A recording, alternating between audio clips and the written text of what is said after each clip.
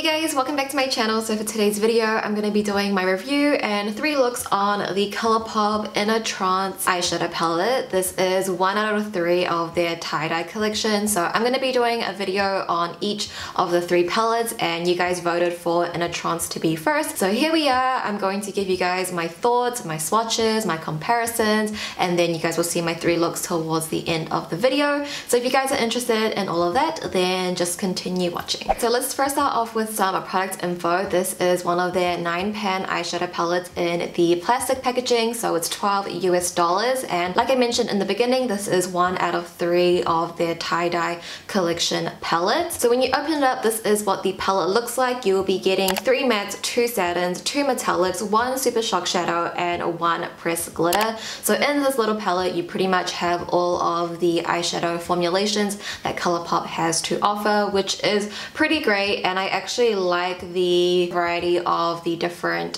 formulations. I think it gives different dimensions and different vibes to each look. And when I first saw this palette, it gave me JUDY from Animal Crossing vibes, and also BTS Love Yourself album cover vibe, that sort of colorway. I actually think it's a pretty unique color story. I feel like we have seen these sort of shades in different palettes, like we've seen the blue in the Blue Moon, the purples in the Lilac You a Lot, but together this color story, I think it's really pretty, and pastels are so in right now. And I'm loving pastels. Even though it's freezing in New Zealand, we're in winter, I'm loving pastels, and it's just really fun to play with. So I think the color story was really fun, and I think it's pretty approachable. If you're not really sure on how to pair colorful shadows, this palette is already giving it to you. I think the blue, the purple, and the pink is a really easy color combo to pair with. So I think even for a beginner, I think you would like it. I think it's pretty approachable, and you get to play around with different formulations. I would say that their satin shadow, so their satin shadow pretty much is a matte shadow, but it has little specks of glitters in it.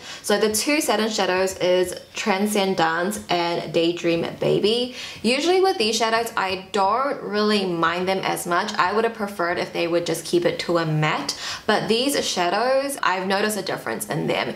Usually when you apply these shadows, those little specks of glitters, they just disappear. They just fly away when you apply them on your eyes, and that's what usually happens. But I noticed with these 2 shadows, the glitters are more obvious. They don't just fly away, they actually appear on your eyes, and there is fallout with it. You could easily dust away that fallout, and I think the fallout, it kind of adds to the vibe of this palette. Like, I wouldn't mind a bit of glitter fallout on my cheeks when I'm wearing an eye look like this, you know what I mean? But that was a difference that I noticed in that satin formulation, is that the glitters are much more obvious, they don't fly away, they are visible, and you will get fallout with that. So just keep that in mind. I'm not sure if that's really a big deal. And also I want to talk about the pressed glitter, because usually I'm just like so-so with the glitter. I like the glitters, but sometimes there's a little bit too many. Sometimes I feel like it's not necessary when it comes to certain palettes because it doesn't suit the vibe.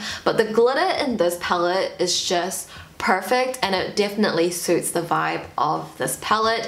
I think first off, the glitter just complements all of the metallics and all of the eyeshadows so well, because it has purple, blue, and pink flip to it, so it really just enhances the eye look. I ended up using it in all 3 looks. I'm sorry you guys, I know glitter is controversial, but when I'm wearing pastel looks, I don't know why I want to play with glitter, because it makes it look more, I don't know, girly. So I think color choice, I'm really happy with it, and the 3 looks that I did, I feel like they sort of look a little bit different from each other. The first look was a little bit more pinky purple, the second look was a little bit of both, and the third look that I'm currently wearing is a little bit more like on the blue side. So I feel like they all have their own different vibe, and they all look a little bit different from each other, and I think that's great because it's a 9-pan palette. There's only so much you can do with 9 eyeshadows, and I think the variety is there. So overall, I really enjoyed playing with this palette. I thought it was fun. I loved all 3 looks, and it's definitely a palette that I can see myself going back to. But I think the big question a lot of you guys will be asking is, how does this compare to Blue Moon, to Lilac You a Lot? How does it compare to any of their other monochromatic palettes? So here is my take on it. I definitely see strong hints of Blue Moon and Lilac You a Lot, and I think if you already have those 2 palettes, Maybe you don't really need this palette because I feel like you could create very similar looks with it. It's not going to be the same. They're not dupes. You guys are probably going to see my comparisons on the screen. I'm going to find comparisons for each shade so you guys can get like a palette comparison, and then later on I'll show you shade by shade comparisons. So if you have any of these palettes that's on the screen right now, you don't really need this palette, but I feel like if you don't have any of those palettes and you are on the budget and you just want a pretty pastel colorful palette, then this probably would be ideal for you because you get little hints of all of those palettes into one. So I think it really depends what you already have, and for someone like me that already has those palettes and having in a trance as well, I don't mind that I have this one. I feel like it gives me like a different color option, and I really do think there are some unique shades in here. So definitely I'll still be able to use this palette as well as my other monochromatic palettes. So that's just sort of my take on it. With my reviews always, it's just up to you. I don't know what you guys have in your collection. That is just my thought process. Alright you guys, so that was pretty much my review and my palette comparison done. We can now move into the shade by shade comparisons and my 3 looks.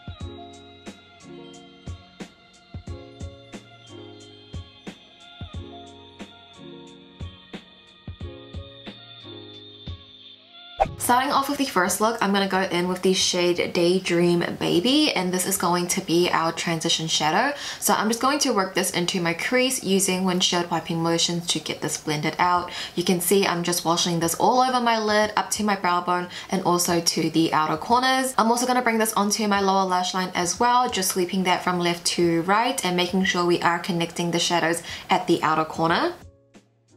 Then I'm going to go into the shade Up Level, and I'm going to start picking this onto my lid space. The tone of this is pretty similar to Daydream Baby, so it's not going to really deepen out the look. It's just going to change the color ever so slightly to more of like a purple tone. But I'm just going to put that all over my lid and then slowly blend that up into the transition shadow. I also washed this all over my lower lash line as well, just layering it on top of Daydream Baby.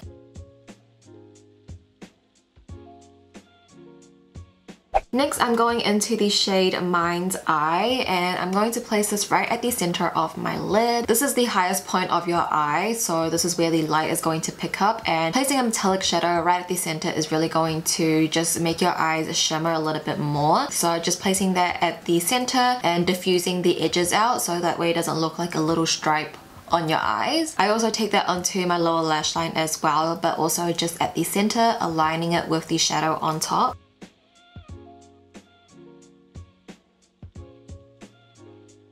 And then going into the shade All Aura again, I'm going to place that right on top of Mind's Eye. Since this is a pressed glitter, it's just going to add a little bit more dimension to the metallic, and I'm just using a little bit of this. I just want this to sparkle throughout the eye look, so I'm not going to place too much, but enough where it can catch the light and just glimmer. And you might have guessed it, I am taking that onto my lower lash line as well, but only at the center.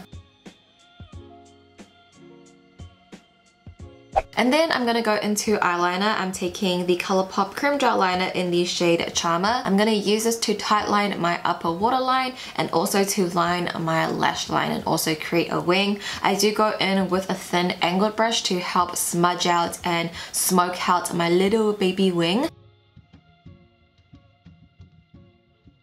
And then I'm just going to prep my lashes by giving them a good curl, applying some mascara. The mascara I'm using today is from Fenty Beauty. It's their Full Frontal Mascara. And then for my lashes, I am applying the House of Lashes Iconic Light.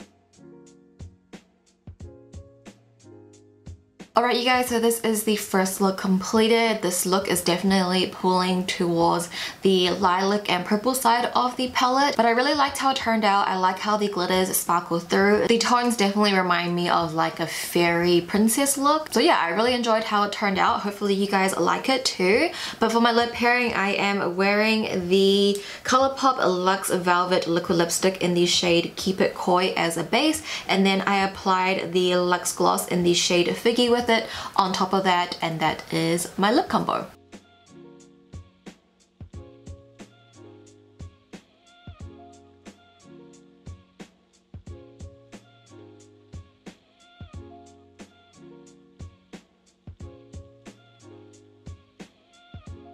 Alright, so now onto the second look. I'm going to start off with the shade Transcendance. I'm just going to work the shadow at the outer corners of our eyes. I'm going to use circular motions to get this blended out. You can see that I am blending it quite high up into my crease, and I'm also taking it out into a cat eye shape. I'm also going to take this shadow onto my lower lash line as well, just at the outer corner. We only want to keep this blue at the outer corner, so just focus it at that area. Then taking the shade Own Your Power, I'm going to apply this at the center of my eyes, blending that into the pastel blue. Own Your Power is like a periwinkle bluey purple, so it's going to blend really well into the pastel blue. So you just want to stamp that on and then use windshield wiping motions to get that blended. And you're also going to repeat that onto your lower lash line as well. Just going to stamp that on at the center.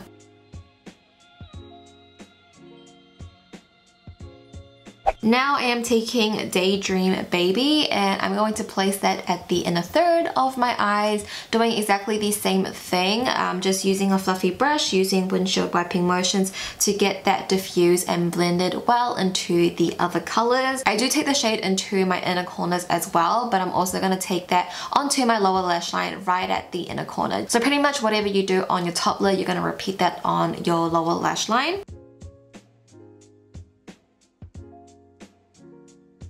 Now taking the shade Crown Chakra, I'm going to place that right on top of Daydream Baby. I am using this shadow wet just to get the most metallic high shine, and we're just going to place that on top, so it's going to give our eye look a bit of shimmer and glimmer. Now I'm going into Clarity, and I'm using this one dry. This one is a Super Shock shadow, but I'm just going to place this right on top of Own Your Power, which was the periwinkle, so right at the center. I'm mainly just using Clarity for the little blue reflex that it has. It's very subtle, so I feel like, again, it really adds a nice glimmer, sparkly touch to the eye look. Then I'm gonna go into All Aura again. I couldn't help myself, you guys. I'm taking the pressed glitter and I'm going to place that right at the center of my eyes. I'm gonna focus a lot of this on my lower lash line at the middle. I don't know, I just wanted a little bit more sparkle to this eye look, so I went in with the glitter, and I feel like I really did complete the eye look.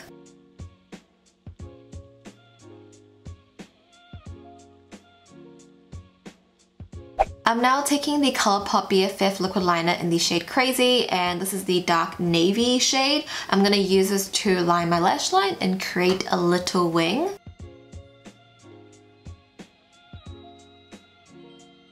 I'm also going to use the Colourpop Creme Gel Liner in the shade Exit to tightline my bottom waterline, and this is going to help open up our eyes.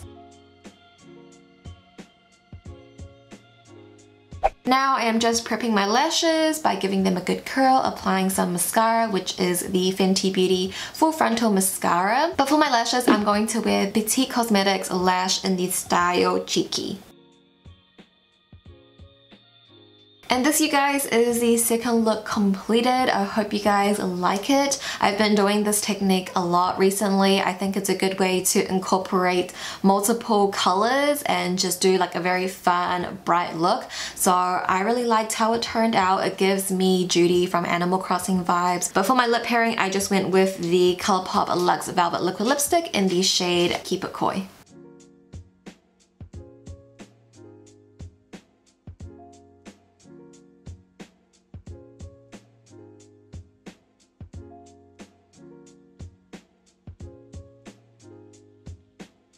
So now we're on to the final look, and I'm gonna start off with the shade Future Self, and this is going to be our transition shadow. I'm just going to work that into my crease using windshield wiping motions and just really blow this shadow out. It's going to also work as our base color. So I'm gonna blend that up towards my brow bone and also take that out towards the outer corners. I'm then going into Transcend Dance, and this is going at the outer corners of our eyes. I'm just going to stamp on the shadow there and then slowly start blending that out into the transition shadow. Because we're layering it on top of a blue, it's going to blend very seamless and it's going to look very smooth. And I'm also going to take this onto my lower lash line as well. I'm mainly going to focus the product at the outer third, but then I'll bring what is left on my brush to the inner corner.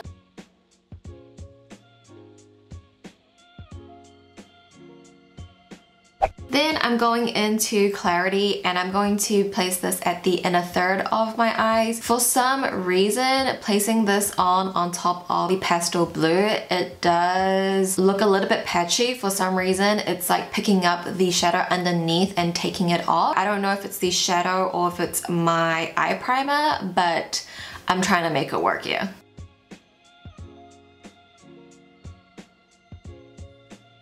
Then I'm gonna go into All Aura again, and I'm gonna place that right on top of Clarity. This is just going to give more dimension, and it's also going to cover up that little patchiness that was happening. And I think overall from far away you can't really see the creases, but it definitely does bother me a little bit, so excuse that. I do take this glitter into my inner corners, and I also take that onto my lower lash line as well, just right at the inner third.